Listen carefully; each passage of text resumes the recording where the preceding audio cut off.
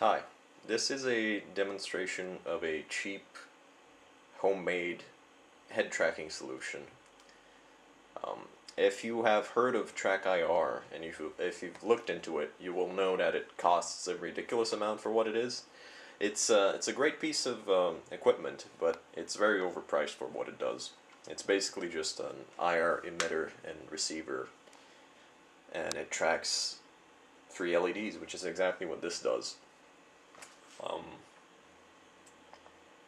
What I have here is a 3D printed track clip. A friend offered to 3D print this for me, and it works very well. My initial plan was to build a track cap, which is just, well, you just glue 3 LEDs to a baseball cap, and it looks very silly, but it works all the same. This right here is it's just attached to my headset with twist ties, and it stays on there, and it's powered by USB. I installed a fuse and everything, so I'm fairly certain it won't in case there's a short or anything, I'm fairly certain it won't take my motherboard down with it, which was my biggest concern with this. These are just 3 IR LEDs, very simple. Anyone can do this. One bit of advice that I can give everyone is, let me turn these off for a second. If you look at these LEDs, and if you can't just buy wide angle LEDs, which you can buy, but they are a bit more expensive, you can just take normal IR LEDs and file them down a bit. As you can see, they are sort of squared at the top. Just take a bit of sandpaper or a file or anything and file them all the way down to the diode. Of course, don't touch the diode. Just leave a little bit of space. Don't go too crazy, and round them off just a little bit at the tip, and they will diffuse light much better. Most LEDs have a very low viewing angle, so if you look at this is an early tryout model I made, powered by a 9-volt battery. If you look at this LED particularly, if you look at it from the side, you can barely see it, and if you look at it from the front, it very nearly blinds the camera. That is very bad for this purpose, because you will be moving your head around a lot, and if you move your head 30 degrees and the camera already can't track the LEDs, then that's kind of terrible. So yeah, just do this and you'll be fine. For my camera, I am using a PS3i, which is pretty much the best camera for this purpose. It's if you go to the free track forums or anywhere, everyone will praise this camera as the very best camera. It tracks at 120 FPS. If you lower the resolution a little bit, at the normal resolution, it still tracks at 75 FPS, which is very good still. I did not remove the IR filter in this webcam.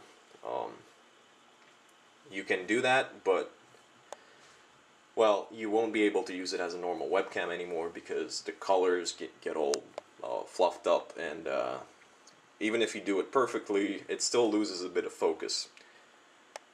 Which is just fine for this purpose.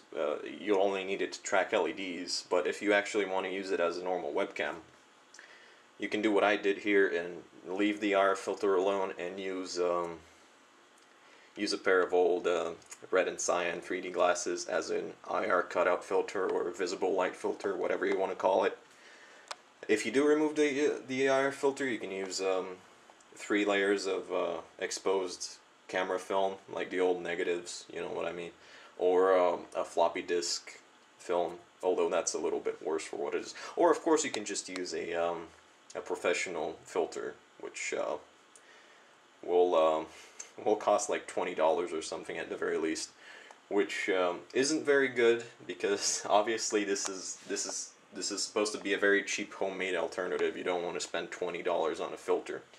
the camera itself, it was only $12 or something off eBay. So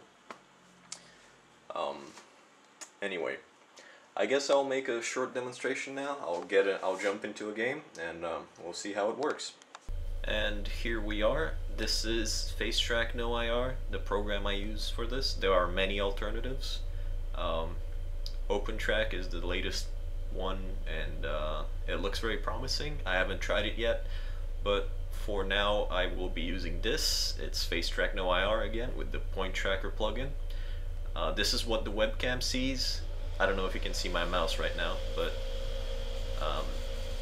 it's basically just a black screen, and it can see the LEDs, which is what you want to have. And you can look at the little portrait up here, and you can sort of see the values that are being inputted.